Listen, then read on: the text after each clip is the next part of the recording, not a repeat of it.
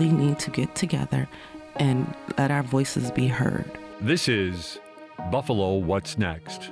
I'm Jay Moran. I'm Bridget Jaipal Valenza. I'm Dave Debo. And I'm Thomas O'Neill White. After May 14th, how can we afford not to talk about race? About education, about segregation, about humanity. Since the dawn of this nation, racial violence has existed. The way we have designed our society has a big hand in what occurred in that Tops Market. The suburban area, everywhere. We must work and teach our children. We need to make sure that we put more funding in our programs that help prevent gun violence and more money into art. If we're going to have some real healing, we've got to have space to tell some uncomfortable truths. And good morning. This is Dave Debo. On the program today, we look back just a little bit to the blizzard right around Christmas time. In Albany on January 21st, Governor Kathy Hochul singled out certain Western New Yorkers for all of their efforts to help other people during Winter Storm Elliot. And one of those that she recognized was Craig Elston. He's the owner of C&C Cuts on Fillmore Avenue. And during the blizzard, he kept his shop open. He put out the word that it was basically a warming center and sheltered at least 40 people from the cold.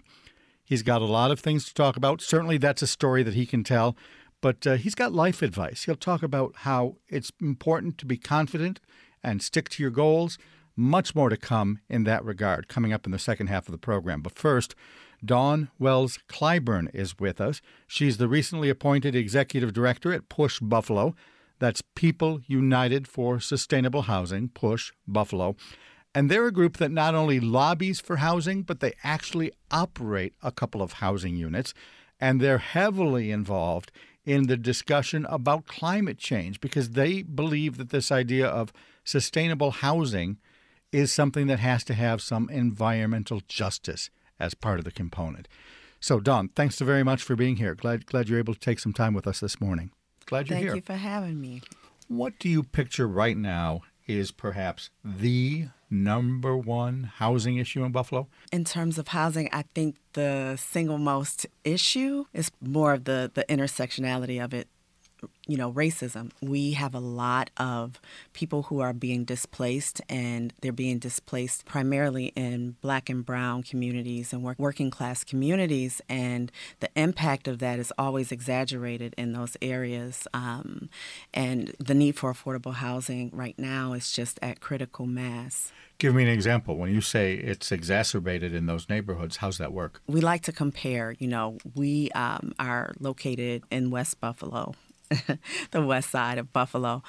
And, you know, we often talk about the fact that, you know, you can fit 3 west sides on the east side of Buffalo, right? And when people refer to the east side of Buffalo, a lot of times they're referring about Black and brown, right? Yeah. Black community, right?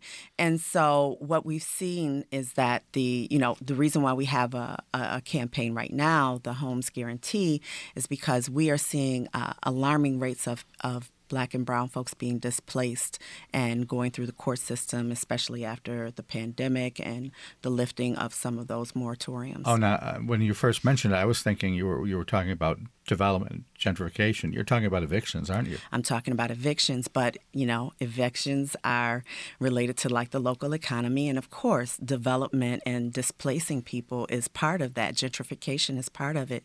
You know, when we talk about sustainable homes and Push Buffalo and the work that it's doing, we don't just look at it from a one-sided perspective. We're looking at a whole ecosystem that is based on a really, really oppressive system, and the justice aspect of it just doesn't touch on housing. Of course, when you touch on housing, then you have to worry about the quality of the housing, the indoor air quality, the safety, safety in terms of what? It looks different for Black people versus maybe for, Black and brown people or poor working class people than it might look for, communities that have more access, right? And so we also look at things like the environmental justice perspectives of these things. We look at the intersectionality as the code word, intersectionality. There it is. Right? So we are looking at helping to model smaller scale solutions that can be scaled up. And the way that we do that is we look at developing affordable homes that are not just affordable, but they're also the greenest. They're the best possible quality, not just contractor grade, that they fit in with the fabric of the existing architecture of the neighborhoods. Those things are really important to a general quality of life. When you talk about homes and you talk about environment, you have to think about, how are people able to afford to live in their homes? What are the subsidies that are available? What access to transportation to the jobs is available? And what is the future of the individual communities? Then we build things like the Sustainable Workforce Training Center, which is scheduled to come online this spring, where people of and from the community will be learning about the trades that are really imminent, considering, like the climate that we're in. So learning green technologies is important. So we're doing that as we're also like building affordable housing, scattered site housing, different needs for different access points. That's the part of it that I think was interesting to me. I would guess that my perception's typical, maybe not. I always thought of you guys as an advocacy group. You actually operate some housing units. Yes, we are a membership-based organization. And yes, we sit at, we both, imagine and conceive the thing, and then we build the thing, and then we lobby to make it something that can be scaled up and modeled in other communities, and then with the hope that it will become the norm and not the exception. Tell me more. What do your homes look like? How are they different? With our homes, we intentionally, number one, we set out to, go through a really lengthy community engagement process that allows the input from the people who live there, of and from the community. We say we know what we need where we live, and we intentionally seek out those voices so that the architecture of the community stays the same. And so a lot of times what you see is people move into the community and they might want to build out or rehab. It doesn't always fit in with that fabric of the neighborhood. And we try to put in the ground source heat pumps, air source heat pumps, metal roofs, wherever possible and as funding allows. Apart from that physical construction, though, what of these makes it a model that is transplantable? Is it because of the ownership? Is it because you're a nonprofit? I think when Push was started, we were, really, really trying to stabilize a community that had been really left behind, as many communities across the city and the country, for that matter, had been. Redlining and disinvestment has been, like a price that we have to pay. And I think as we were looking at vacant homes and vacant lots, it was a sense that we had to help stabilize the community and get community control of the resources and assets that were there, which was the abandoned homes, the housing stock. I think at this stage, what we're looking at is now really figuring out how we can turn those community assets back over in a way that will really be meaningful to community members. And so looking at land trusts, looking at securing a home ownership. For the first time, we're going to have a home ownership program, but will help to build generational wealth. So these homes will be owner-held properties that they will also be able to lease out. Do you redevelop them and then hand them over to someone under some sort of sale agreement? We could. We're exploring those opportunities with local partners, Heart of the City, the Buffalo Urban Renewal Agency, to see what's possible to braid funding sources. But definitely, and all along, the whole idea is that these homes will also be very green. We're going to do the same things that we would do. The standard is the same, whether it's rental or ownership. In order to solve this problem, or at least to address the scope of it, do we need hundreds of more units? How big is the quote-unquote housing problem in the city of Buffalo? The housing problem is as big as many people that are waiting in court to be evicted. The housing problem is as big as many people who are homeless and don't have a stable place to live. The number is different for people who may have a shelter, but it's not a long-term shelter. So Couch that's surfing. Couch surfing or living in shelters or just, bouncing around. And so I think that number can be, addressed in a variety of ways, but we have a demand for it. We have a waiting list for our current units that's been over 600 plus. So just to give you an idea of the demand that we've seen is astronomical, and those numbers are from the end of last year. So I'm imagining that they've grown, especially when you consider the reduction of food stamp benefits and things like that. We're hearing a lot of cries about the escalating rents because of the market rate rents, and there's not enough affordable homes to go alongside that. And you also mentioned evictions. I know this is where we move from the practical building of homes to some of the campaign and lobbying work you're doing. In the city of Buffalo, pushing for, what is it called? The Good Cause Eviction Measure. Good cause eviction measure is absolutely necessary. So, again, as we approach all of our projects, we don't approach it from one lens. We're looking at eco. If eco is home, then it's the holistic approach. And yes, we are a part of, that effort. We are building homes and lobbying for changes in law to catch up with what's needed, boots on the ground. There is a lot of work that's being done both at PUSH, and we're really hopeful that the city of Buffalo has formed a housing task force that they've asked for different organizations and citizens to be a part of. And I'm hopeful that with that work that's being done, we will be able to champion the causes that we need here. Were it not for the weather, you would have been in Albany today, as this program airs. That is absolutely right. We were planning a trip, and then, a lot of snow fell in Albany, and so here we are. What is this good cause eviction measure? What does it say? What does it restrict a landlord from doing? It restricts the landlord from being able to evict a tenant without good cause. I think it's literally in the name. They have to have certain measures that before they are able to evict a tenant, and that just ensures equity. And a landlord can't just throw a person out if they have not addressed the repairs or updates and improvements in the homes. Like, we've heard horror stories that people are living in substandard conditions, and yet the landlord is pursuing rent and hasn't sought any remedy. What kind of behavior are you trying to stop? We're trying to keep people in their homes.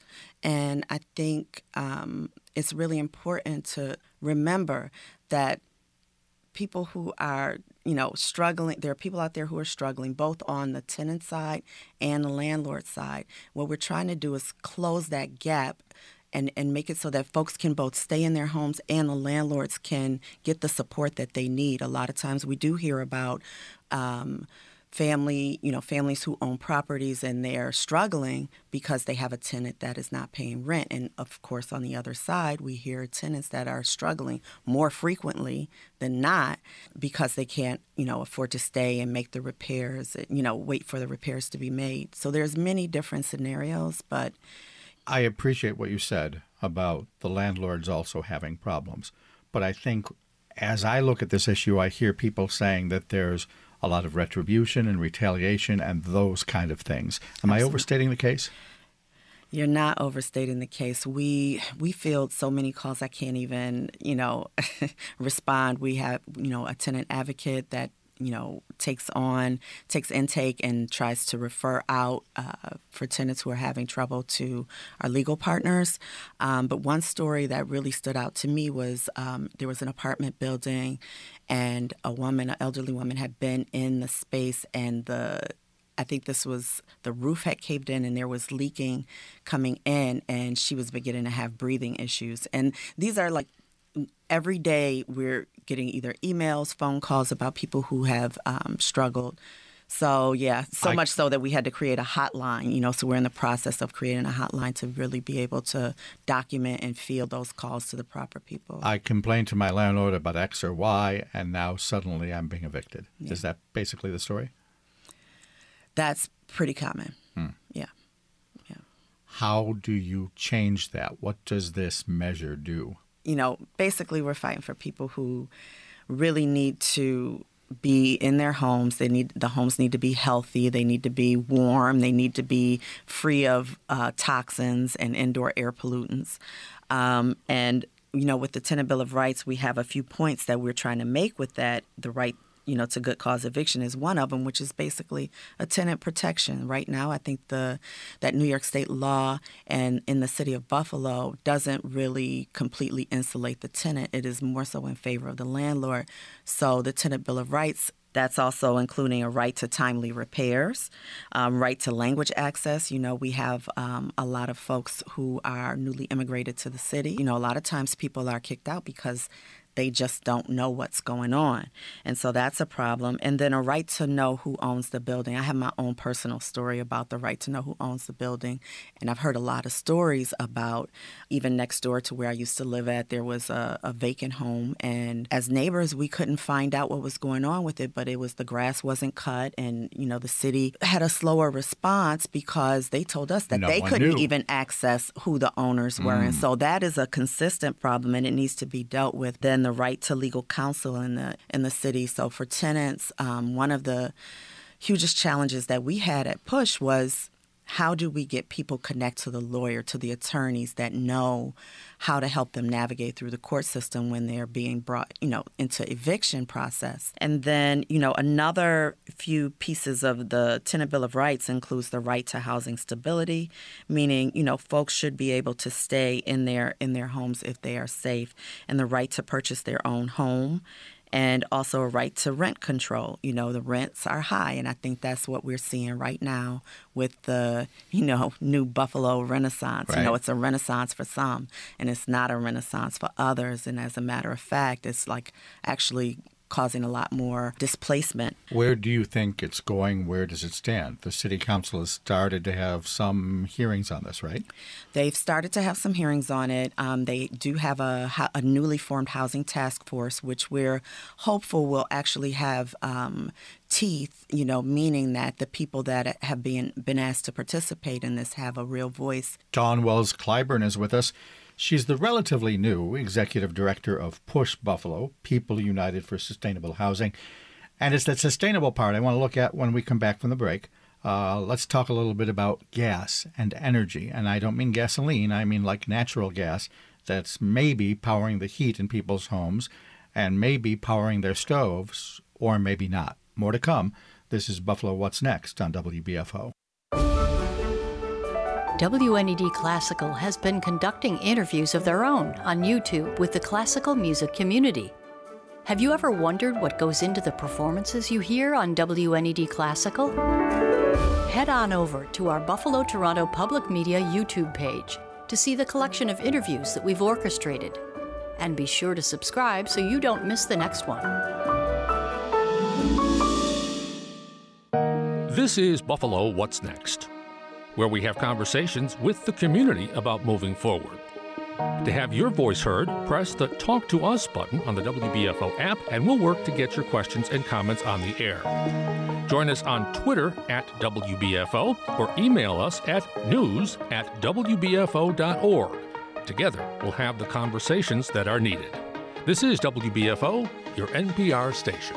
Dawn Wells-Clyburn is with us, the, again, relatively new executive director of PUSH, People United for Sustainable Housing. You are new to the executive director post, but you've been there a while. I've been there 9 years as a staff person and 12 years as a member.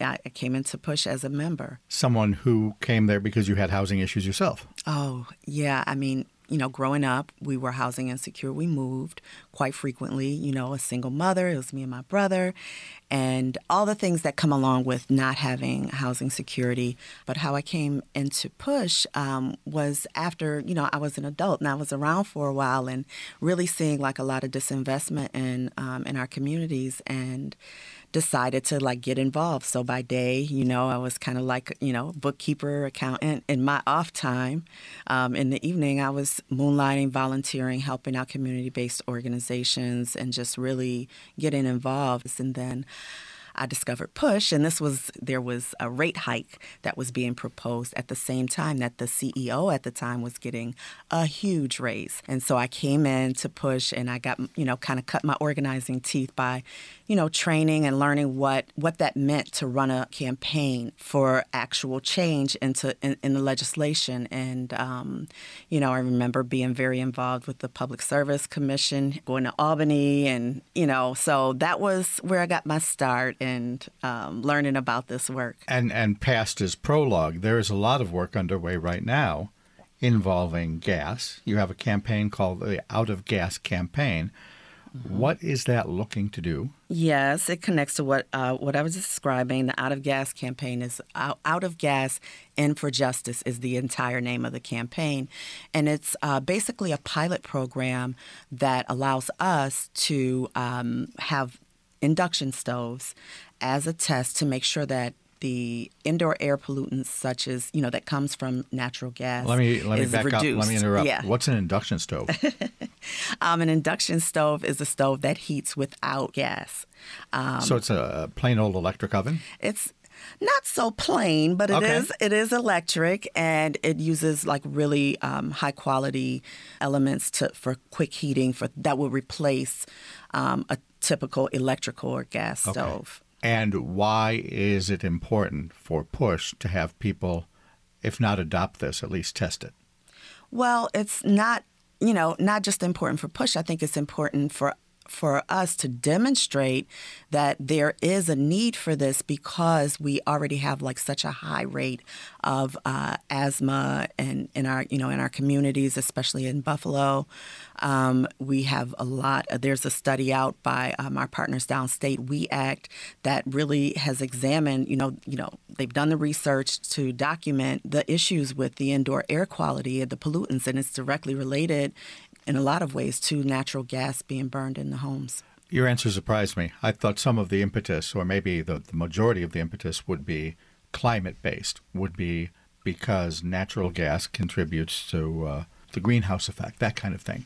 Absolutely. I mean, on a larger scale, that is definitely the case. But I study Adrienne Maree Brown a lot, and we talk about you go out wide and you come in small. The fractal is just as important as looking at things panoramically. So we have to be working actively at the solution, boots on the ground. What is happening day to day when a person goes in their home and they're cooking? They need to know what those impacts are to their overall health when they, try to compare whether or not they're going to buy groceries or get medicine for their asthma pump. So I think that's just as important as the conversation we're having at the state and federal levels about the climate law that is on the books that New York State passed in 2019 because of groups like PUSH, who is a founding member of New York Renews, where we have actively sought for implementation of the Climate Leadership and Community Protection Act to be fully funded, which is a pressing thing right now in this very moment. Because the budget is under review right now, has to be in place by April 1st.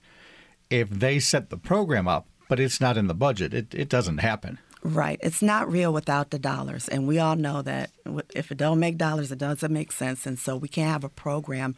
We can't have programs. We can't have a law that's on the books without any funding that goes behind it. So the Climate Protection Fund is one of these funds that we're looking. It has 4 or 5 components to it, and they address like a lot of the elements, the problems that we're having in our communities, including electrifying, heat and community solar programs, and the funding of those things are critical for communities, low-income communities and communities of color that don't have the access to all of the things that would make their homes healthier. Governor Hochul's current proposal, I think, has been mischaracterized a little bit, and I bet you would even say demonized a little bit.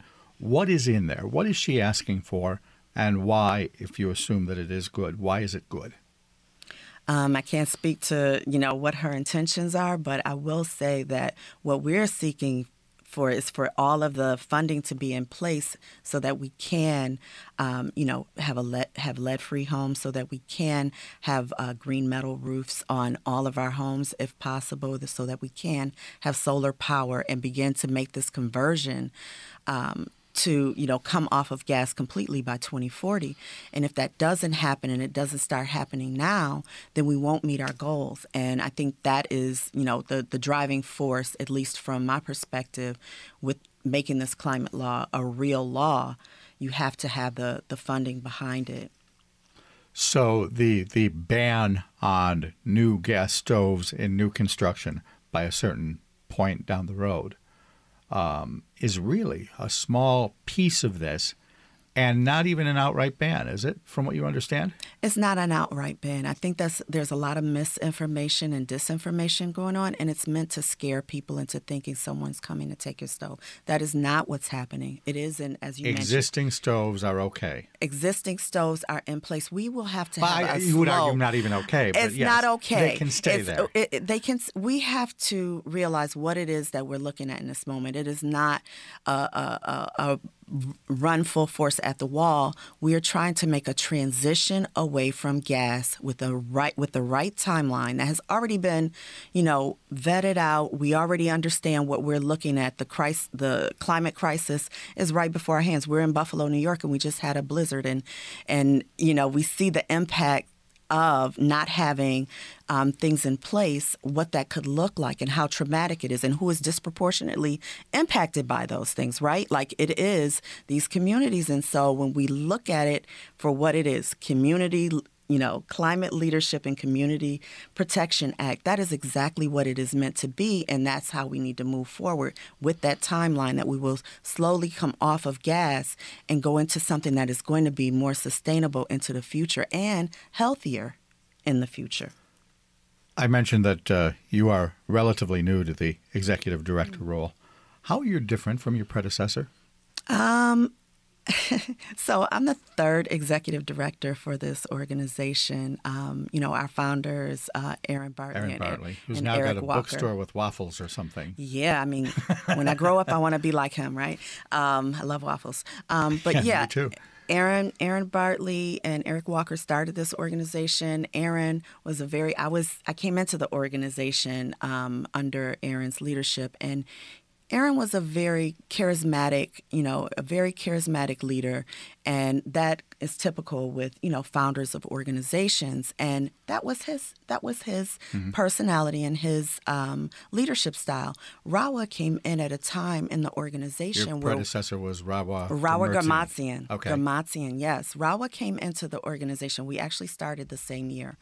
And I noticed that the timing that me coming into the year and Rawa coming into the year was just divine, because the organization was transitioning in a way where we were faced with explosive growth. The organization started in 2005 and 2007. We had our first affordable housing development project, and all of a sudden things were moving, very fast. We were staffing up, and we had to have, infrastructure needed to be built to accommodate the growth that the organization was having. And during that time, when you look at it, you needed someone to come into the organization and grab everything by the reins and carry it forward, because I think the foundation was pretty solid. So I think to answer your question, each era of leadership brought along, I think the leaders within those eras brought along the leadership style that was necessary for that transformative moment. Where we are right now, as I mentioned, I came into the organization at the same time as Rawa. However, I was working more so on the infrastructure of the day-to-day business administration. We didn't have a finance department that was staffed up. And so I came in and I built that infrastructure. And on the other side of things, Rawa built the infrastructure that was needed for fundraising and for programmatic. And we worked well together. And now I feel in a lot of ways we have a solid foundation. We have the framework. We're now a teenage organization. We're 19. We're out of puberty, so to speak. And so now it's just like really learning what adulthood means and really stabilizing all of the work that we've done into the future, and then teaching the best lessons from that. And I think that's the organization we're in a different moment, transformative moment in a lot of ways. And this is what I bring to it, is just that stabilizing and expanding out. Maybe the best question to end on is one that I've used in a lot of other programs. Are you an optimist? Because sometimes people who do a lot of work to try and move the ball forward, when the ball doesn't move forward, get a little bit disappointed. Others, I've also heard of hospice nurses that love the job because it's fulfilling. Are you an optimist? I think the people closest to me would say I'm a glass half empty kind of gal. I like to think that I'm an optimist at heart, but I probably am more of a realist. Like I do like to take a step back and look at the lay of the land and look at everything. And I'm going to always be hopeful, because why else would you be? Why would you do what you do? Why be alive if you're not going to be hopeful about the fact that you can live? And so I think in terms of this moment, when you ask me that question, I think, not only do I want to live, not only do I want everyone else to live, but I want us to thrive. And so that, if that means being optimistic, then yes, I am. Okay. Yep. Hopeful, but maybe not an optimist. Maybe. Okay. It depends. We'll see. We'll give you that. Thanks so much for coming on in. Thank you so much, Dave. Dawn Wells-Clyburn is the recently appointed Executive Director at PUSH Buffalo. That's People United for Sustainable Housing. If you want to get more information about the group, they're online at pushbuffalo.org. Stay with us. Coming up, Craig Elston of C&C Cuts, a barbershop on Fillmore Avenue. His claim to fame is he sheltered 40 people in a small barbershop during the Christmas blizzard. Jay Moran has storytelling from him coming up next. This is Buffalo What's Next on WBFO. Hey, is this thing on? Test, 1, 2. Sounds great. Let's go. The podcast world is overflowing with more than 750,000 podcasts to choose from. But for great local podcasts, you can now go to one place, the new Amplify BTPM Pods app. Here you can discover content produced in Western New York and Southern Ontario, our own backyard. With a wide variety of genres to choose from, there is something for everyone. Listen to the best independently produced podcasts in the region, anywhere, anytime. Download the free Amplify BTPM Pods app wherever you get your apps and begin exploring your local podcast community now. This is Buffalo What's Next, where we have conversations with the community about moving forward. To have your voice heard, press the Talk to Us button on the WBFO app, and we'll work to get your questions and comments on the air. Join us on Twitter at WBFO or email us at news@wbfo.org. Together, we'll have the conversations that are needed. This is WBFO, your NPR station. And welcome back to Buffalo What's Next. I'm Jay Moran. Our guest for the rest of the program, Craig Elston. Craig is the owner-operator of C&C Cuts at Broadway and Fillmore, 707 Fillmore here in Buffalo. Craig, thanks for taking time to join us this morning. Thank you. You're a busy guy, sometimes 50, 60 customers in a day, so you made some time, and your time, of course, is money as well, so we do we'll certainly appreciate this. Things have changed a little bit for you. I want to go back to the Christmas blizzard a little bit here, Craig. We were talking about it before we got on the air, but let's just talk about what happened. The blizzard started, I remember very well, Friday morning trying to drive out of here myself, and it was a scary time. Folks turned to your barbershop in your neighborhood for help. They were in trouble, right?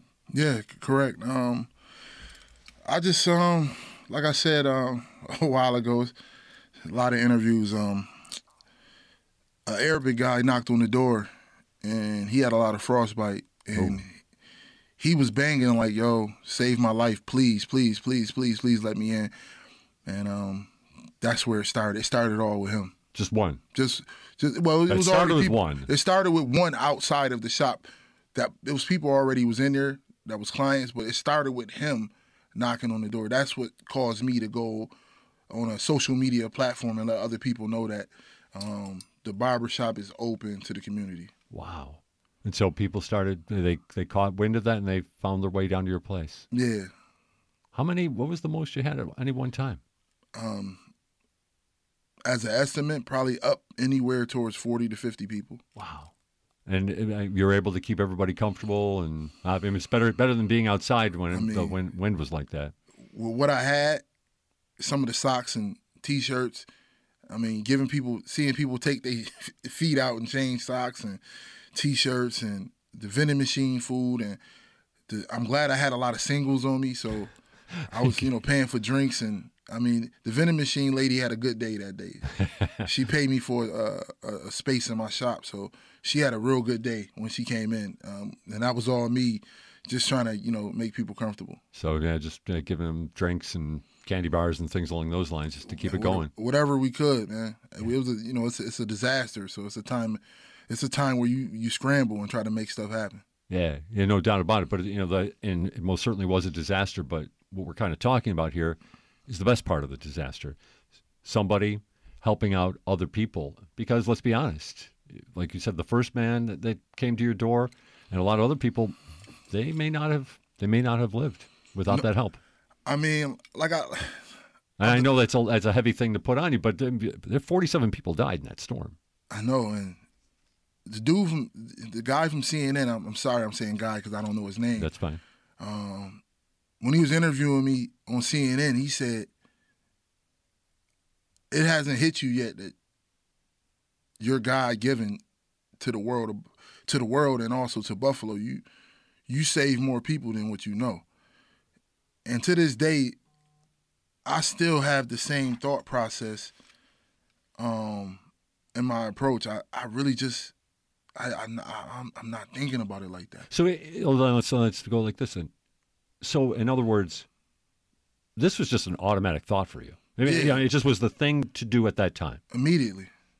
Because if I'm out there banging in the code, and I went out there to also help people. Wow. So just being out there, you couldn't survive in that 20 minutes, man. Right. So, yes, without a doubt, I'm opening the door to help people. 100%. And I'll do it again. That's, can you talk about what the environment was like then inside? Like you said, we're getting drinks from the machine. People are pleased to not be out in the cold for sure. What was the atmosphere like? It was different. You got maybe 5 different nationalities. We don't understand each other. Conversations is limited. Everybody's on the phone panicking. The door was kind of snowed in, so we couldn't even, it got to a point where whoever was in was in. You hearing people saying they family members are stuck in cars. Can I help them? And I felt bad because Bailey and Delavan is a long way from Broadway and Fillmore. And my Cadillac sit low to the ground. I can't make it over there. Right. Yeah, I can. So could you imagine people on the phone crying to you, asking for you to come get them and help them? And if you leave the shop, you may not make it back. Right. That was the toughest point for me, knowing that I was out there trying to help people, but it was some people I just knew I couldn't help. Man. So the atmosphere in the shop was different. It was. So this wasn't a party in there. No, man.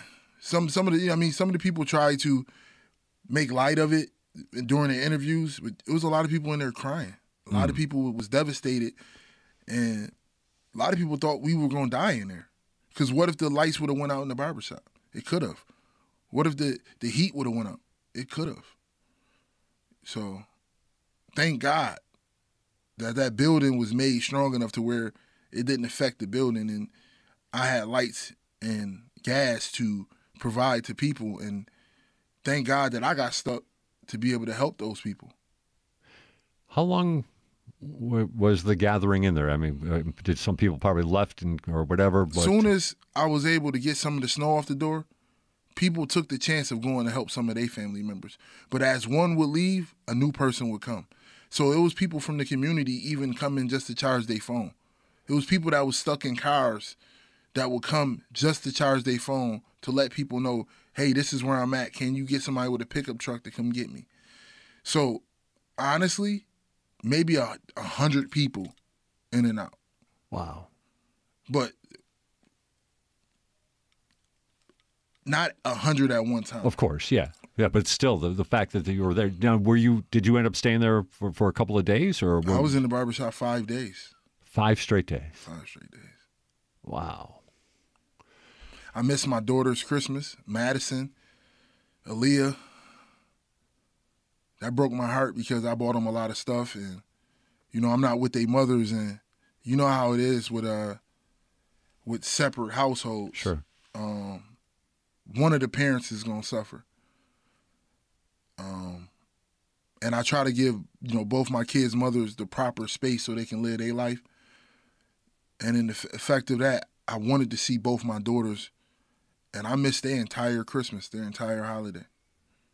So in the process of me helping other people, I miss their Christmas, and I can't apologize enough to both of my kids' mothers and my kids, my 2 girls, for missing their Christmas. That still hit me. You know what I mean? I'm not that type of father. Like, I made mistakes, yes, as a father, but I didn't want to miss that. But Craig, we're going to just take a short break, and we'll come back and continue our conversation. Craig Elston from C&C Cuts with us here on Buffalo What's Next. We'll take a quick time out, come back with more. This is Buffalo What's Next on WBFO. It's the PBS Kids Writers Contest. Word up! Come on! We're looking for amazing stories. They say everyone has a story to tell. From writers in kindergarten through 3rd grade. It's going to be tiger-tastic. Remember, it's for kids only. I got a story I want to tell. Me too. Winners in your area will be selected from a panel of judges. Yes! Woo-hoo! I'm so excited I can't think. Visit WNED.org/writers contest for more information. Hi, it's Robin Young from NPR's Midday News Magazine Here and Now.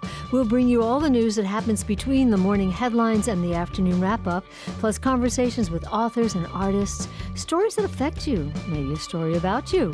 So please join us for NPR's Midday News Magazine Here and Now.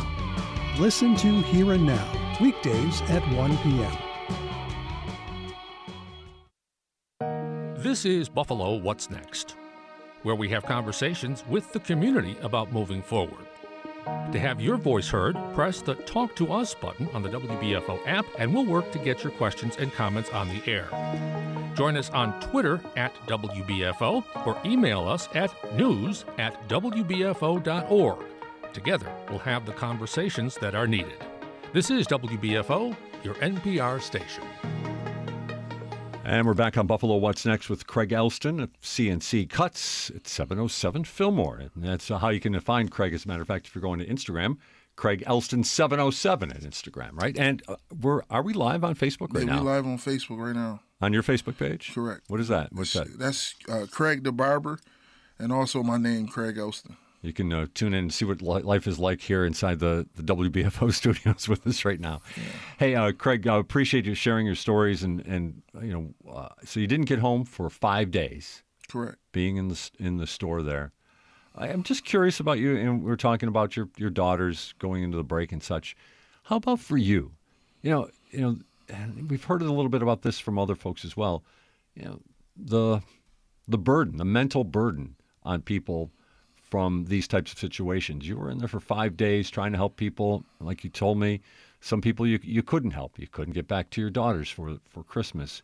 How are you doing since this all happened? It's a lot of attention, and it comes to the point where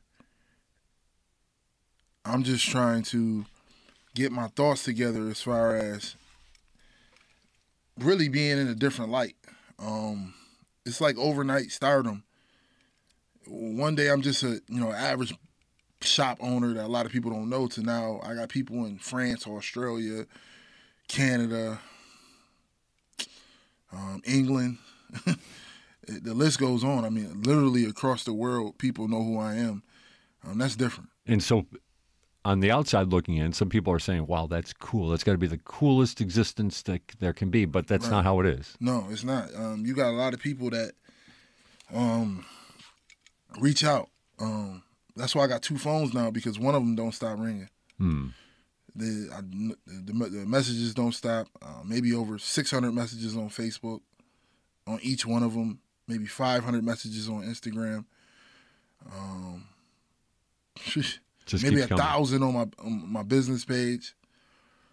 Yeah, man, it's like literally. I have to understand that I'm famous now, and that's different. It's some people like, yeah, man, I want to be well known, but then when you get there, it's really not what you think it is. So just to go over it a little bit, not to necessarily take you through the trauma of remembering, but you were on the BBC, New York Times, CNN, People Magazine, Wall Street Journal. Yeah. NBC, Good Morning America, CBC, Australia World News, France World News, London. They all found you. They all found me, yeah. Wow, it is kind of mind blowing to start thinking about that level of attention from all around the world, and then having to be the one who has to answer the phone when that comes to pass. Correct. What about for your business? You've got folks working in your shop. How many barbers in your shop?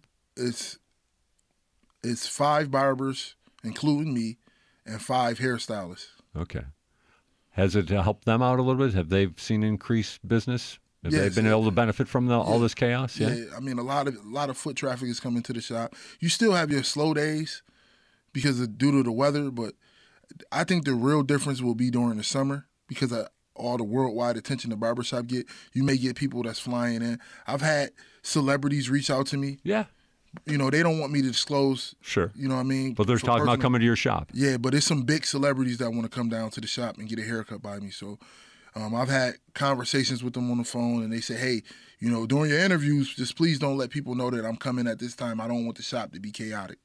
Do you promise to put it on Instagram when it's done? Oh, yeah, I'm definitely putting it on. I definitely want to, get some pictures and put it on. I'm following you now, yeah. so. Yeah, I definitely want to put it on and do that. But, for disclosure purposes, I'm not going to break that and let people know who's going to be coming.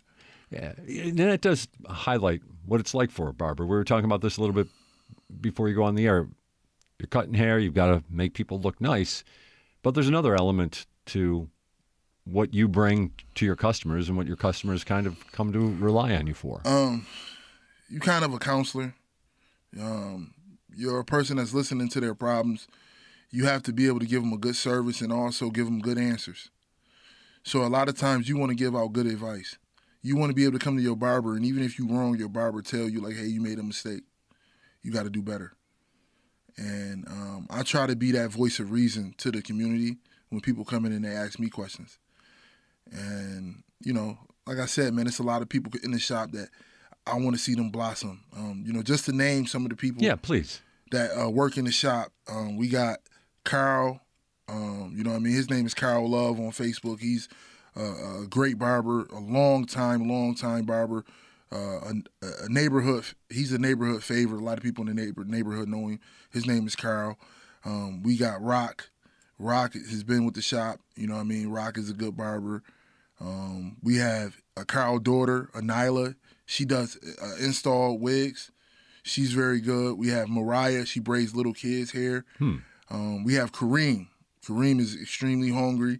He's very eager. He's, trying to take his life in the right direction. Does he remind you of you a little bit? Yeah, he's like the little version of me. Yeah. Then we have Diamond.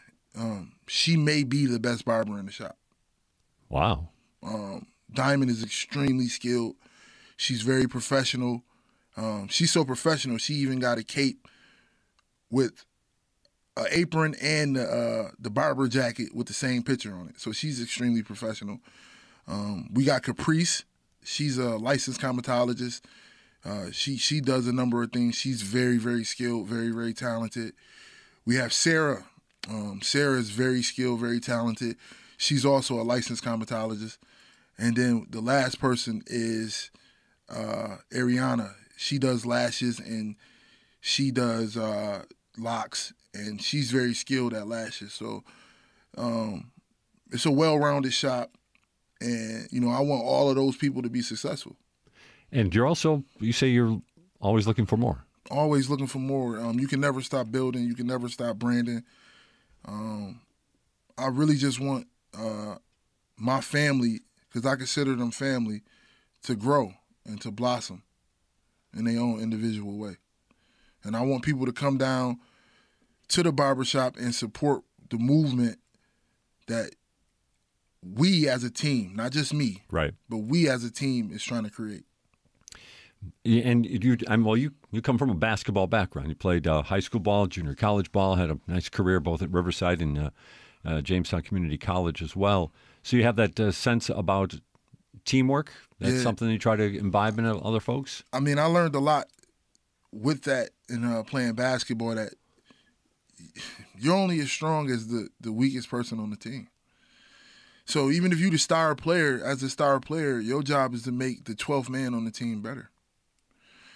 So with me being a leader, I wouldn't be one if I didn't try to make people around me better. And sometimes I distance myself because I focus so hard in becoming better that I may miss things. And to those people that is suffering with me really trying to brand my business and grow, I apologize. And the two people that's really suffering the most is my daughters, Aaliyah Elston and Madison Elston. If y'all listening, Daddy love y'all. I love y'all more than anything. I love y'all more than I love myself. And I badly want to be successful so their lives could be easier. And then that kind of gets into something that we were talking about, the downside of all this fame that you were talking about a little bit more off there than we've gotten into on air. And people are coming to you for more than just advice sometimes, and more than just a haircut. Correct. And you've got to really walk a line here. Let's talk about that, because it really goes to the heart of a philosophy that I think people would find fascinating. Yeah. Like I said, I won't give you nothing, but I'll feed you. Which means that I'll feed you knowledge. I'll feed you the things that you need. But I can't give you nothing, because nothing was given to me. You got to put the work in, and you got to want to be successful. And just like I opened up the barbershop to the community and life after that, I'll do it again, because I want to help people. I want to be a service to the community. And part of that is more than haircuts. A barber isn't just a barber. We're everything to the community. And that was a chance for me to illustrate what a barber really is to his community, in opening the doors up to the community and saving lives. And all this worldwide attention is cool, but I didn't do it for that. And I'm going to go on public record saying it every chance I get. I only did it to help. But at the same time, 2 years ago, you opened those doors on Fillmore Avenue, Broadway and Fillmore. Everybody knows about Broadway and Fillmore. It's not what it once was, that's for sure. You decided to set up shop right there in the heart of that neighborhood. A bad one at that. And it's working out so far. Yes, it's working out. Not without its issues. Yes, it has its ups and downs. Men have egos. And sometimes egos get the best of us. And sometimes we make poor decisions. But we have to, as men, put our egos to the side. Sometimes pride can be your biggest downfall. You can be so prideful that you put that in the way of success. What are your hopes for that neighborhood? I mean, it's like you said, there's the Broadway market there right now, and there's your shop at 707 Fillmore. What are your hopes for that neighborhood? What does it need? It's a building right across the street. And I would love to see somebody donate some money into that building. That's the old M&T Bank building. Correct. And I would love to see somebody open that up and make something of that. I would love to see more food spots around that neighborhood. I would love to see more stores open in that neighborhood. I would love for us to have a bigger picture than just drug dealers and people that's using drugs in that neighborhood. I would love to be a community leader of that neighborhood to make things better in that area, so that we don't get painted as a bad neighborhood. We get painted as, hey, I want to be on Broadway and Fillmore. And it sounds like people want to be in your shop. They want to be in the shop, but that's not necessarily Broadway and Fillmore. What do you think could be done? Are there any small things that you think could help the situation, or is it just one of those multi-pronged problems that has a lot going on? Like you said, drugs, crime. I've been in contact with the mayor's office, the governor, and Mark Polenkarts. Get some grants going. Get some funding going for the barbershop. That way I could be a center stone and help the community better. And the barbershop could be a place where more than anything we can provide for the community. Hey, Craig Elston, I really appreciate your time. Thanks again. I know, like you said, the attention from what you guys did at the Christmas blizzard just getting a little overwhelming, but for, I think, everybody here in the city, thanks for what you did. I appreciate it. Thank you for having me. Craig Elston is the owner-operator of C&C Cuts at Fillmore, or Broadway in Fillmore. That's 707 Fillmore, and he is our guest here on Buffalo What's Next. This is WBFO and WBFO HD1 Buffalo, WOLN Olean, and WUBJ Jamestown.